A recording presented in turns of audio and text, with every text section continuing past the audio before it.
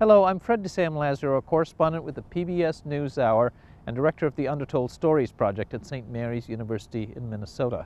I'm one of the journalists collaborating with the Pulitzer Center on Crisis Reporting in covering the story of wheat rust.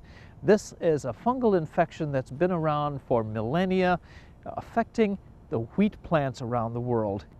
It was thought to have been brought under control in the 1950s by Norman Borlaug, the Nobel laureate, who developed new hybrids that were able to resist wheat rust infestation.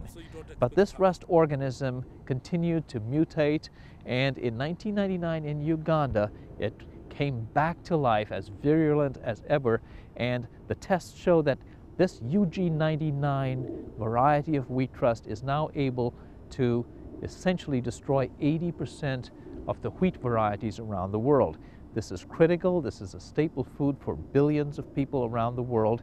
And if this wheat rust continues to spread unabated, it could spell devastation. What are people doing? I'm standing at the University of Minnesota's Agriculture School, which is one of the facilities that is working with hybrids, that is working with genetic modification, trying to create new varieties of wheat that are able to resist this fungal infection, UG99.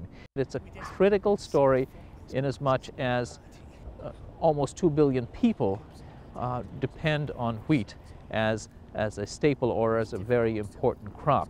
We'll be following it hopefully into the future and reporting on progress. At the moment, there are in fact varieties that have been developed that are resistant to UG99, but that's only part of the problem solved.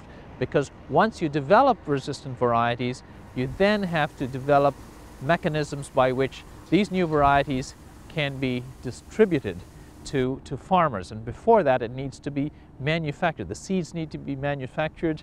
The seeds then need to be distributed to farmers in far-flung regions, often where infrastructure isn't as readily available or doesn't allow for expedient distribution. So there are a number of logistical hurdles as well, and political hurdles in some cases. This is an important story, even as it is a difficult one to report, especially on television. This is a story about plants growing. It's not a fast-moving one, but it is a critical one. We'll be following the progress of scientists around the world as they try and get wheat resistant to UG99 out to the farmers, and hope you'll keep engaged with this story as we move forward in the months and the years ahead. Thanks.